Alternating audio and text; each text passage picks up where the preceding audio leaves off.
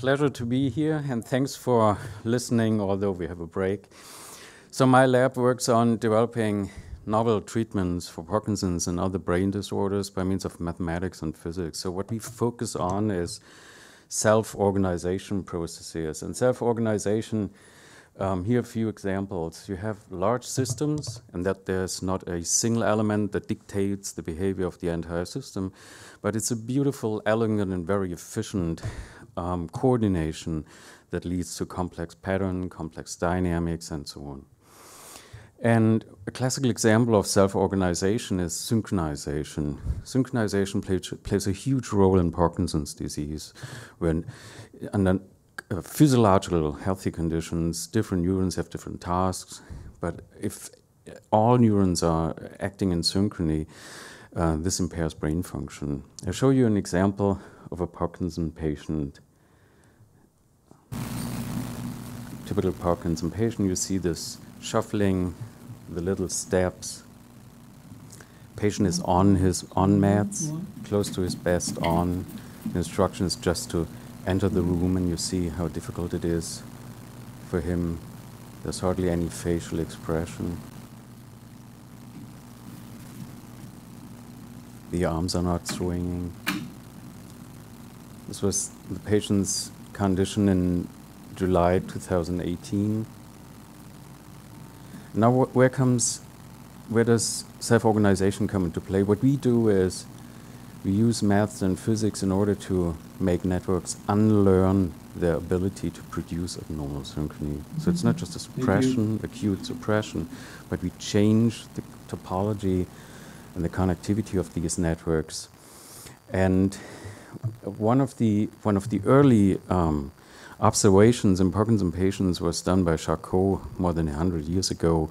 When his patients came by, for example, train, these vibrations of the trains led to a certain improvement of the symptoms, basically not tremor, but akinesia and rigidity.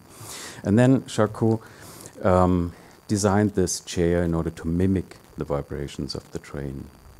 What we do, all of these studies that came out of this, in a way, had, in some sense, inconclusive effects, more acute effects, not really long-lasting sustained effects. But I think it's a relevant and important finding, very important finding. So what we do, and we started with math and physics, we studied how different, or how the connectivity, how the structure of networks impacts on the activity, and vice versa. That's very important.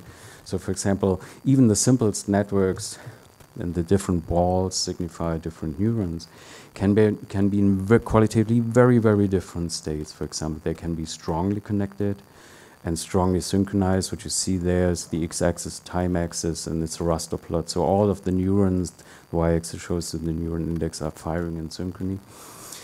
Or the same neurons can be in a qualitatively very, very different state.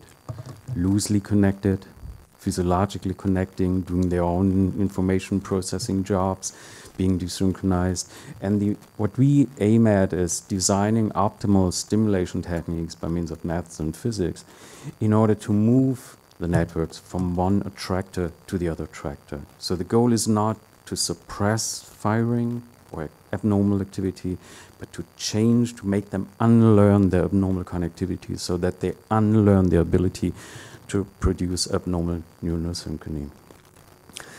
And we've developed this for deep brain stimulation, for a new version of deep brain stimulation. But the important point is patients understandably prefer non-invasive treatments. And that's why we started with fingertip stimulation. And why fingertip stimulation? Because fingertips are very small parts of the skin, of course, but strategically favorable parts simply because of the huge, as we know from the homunculus, a huge cortical representation. And this is why this is the first prototype we've used.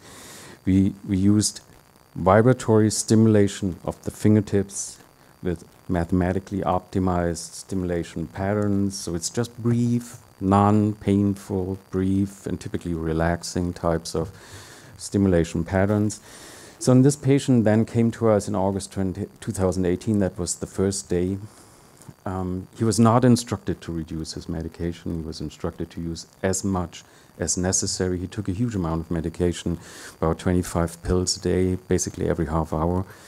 And this is the patient after 2 times 2 hours with the vibrotactile coordinated reset glove in the evening. And you see that gait is, of course, very different, large steps, the arms are swinging, facial expression came back. This is the patient on the 6th day of the treatment. When he, after 3 days, he had Stanford when he was an outpatient in the outpatient department at SNHC. He went home and used the glove for 2 hours a day.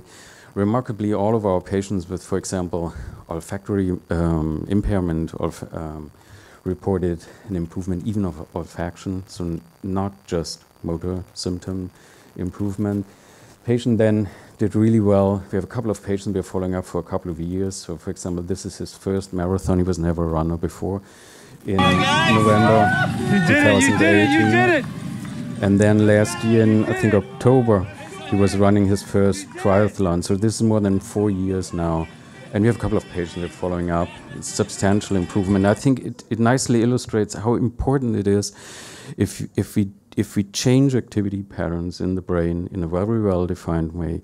This may have huge also metabolic consequences. And I think we are just at the beginning of developing very novel types of treatment that may really help patients, not only for Parkinson's, also for essential tremor, dystonia, epilepsy, and other disorders. And that's the thank you to my great collaborators. Thank you.